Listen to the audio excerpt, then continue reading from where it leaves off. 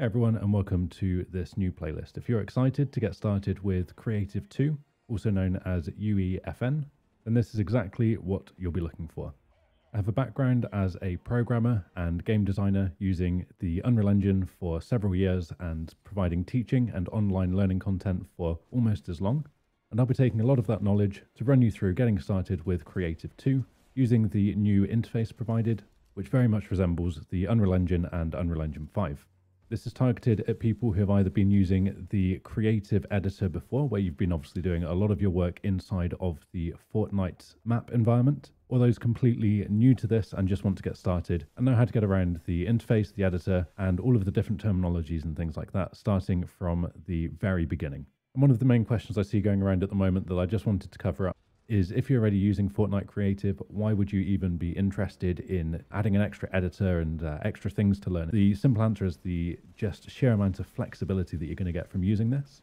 You have so many new options, from creating your own particle effects, importing your own meshes and assets, and towards the end we'll even be looking at the new verse scripting language, meaning that you can add whatever functionality that you want into your game mode to really flesh out the design and the vision that you have.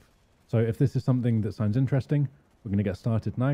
We're going to jump straight into getting everything downloaded, installed, and ready to go.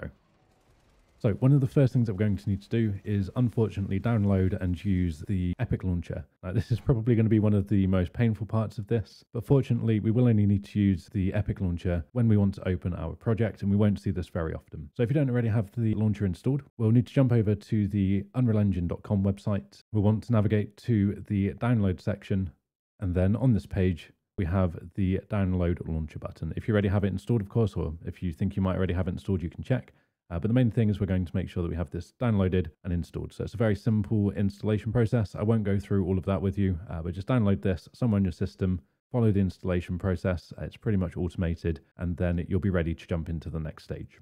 With the Epic Launcher installed, you should have something that looks like this. This is going to be your starting page if you press the store. So the store tab just here, this is where we want to be. You can come in here, this is where you can download or buy games on the Epic Store if you so wished. You can see at the moment we have Unreal Editor for Fortnite at the top right hand side here, so it's in like the newest category. And of course, if you can't see this at the time of watching, then just go through browse or search for this. It may change name as we progress, but basically we're looking for the Unreal Editor for Fortnite. Click on this, and then this will give you an option to purchase it. The purchase is free, but it's just classing as adding that to your account. And then when you have that, it will give you the option to come in here and install this to your system, kind of like a game. And you can see it will probably ask you to install Fortnite as well.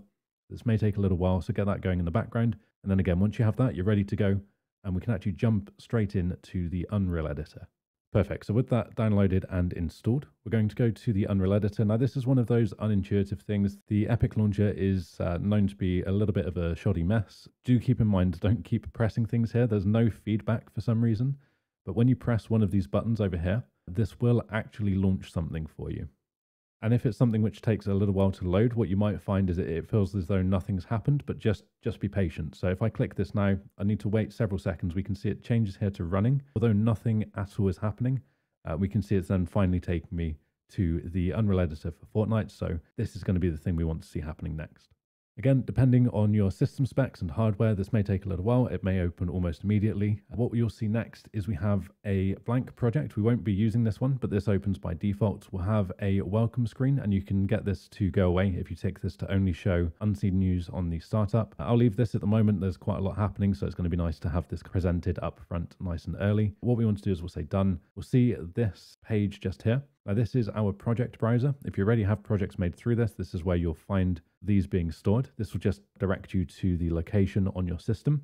If you are brand new to this, which is what I'm assuming, then what you want to do is we'll look down here under the island templates or the feature examples. As the names would suggest, this will be a collection of examples of different features. So specifically things like, we can see here the first two are game modes. So our detonation template or elimination template. We then have a starter pack for looking at how to implement devices, which are your mechanical and feature-based classes that we'll be adding a little bit later in the playlist, parkour and so on.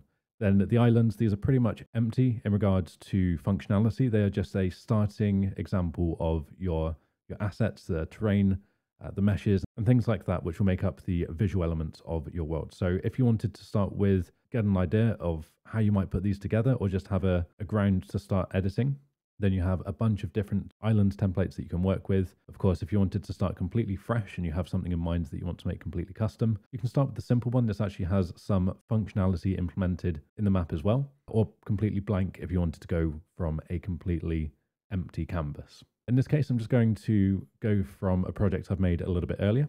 I've gone with the simple, so you can see under my project, I have the simple map. If you wanted to create one of these though, you would click on this, you provide this a name. So you could call this the new simple map. You would go to where you want this to be stored on your system. It's going to be good to have a good project organization set up. So maybe creating a folder specifically for UEFN content, and then you can have all of your custom projects named pretty clearly in there, because otherwise it's very easy to get carried away making new projects and forget which one was doing what type of thing. But when you have all of that set up, you simply press create. That will create the project and open that for you automatically.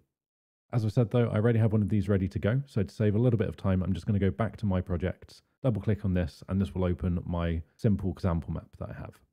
And there we are. We are now in our first UEFN Unreal Editor session for our project. As I said, this one does have some functionality, which is quite nice. So we have a class down here, our glass wave. If we were to press play, which I'll show you a little bit later on, we can actually immediately come in, and this is one thing that we can start playing around with and customizing. So there's some interactivity already available in this first very simple map.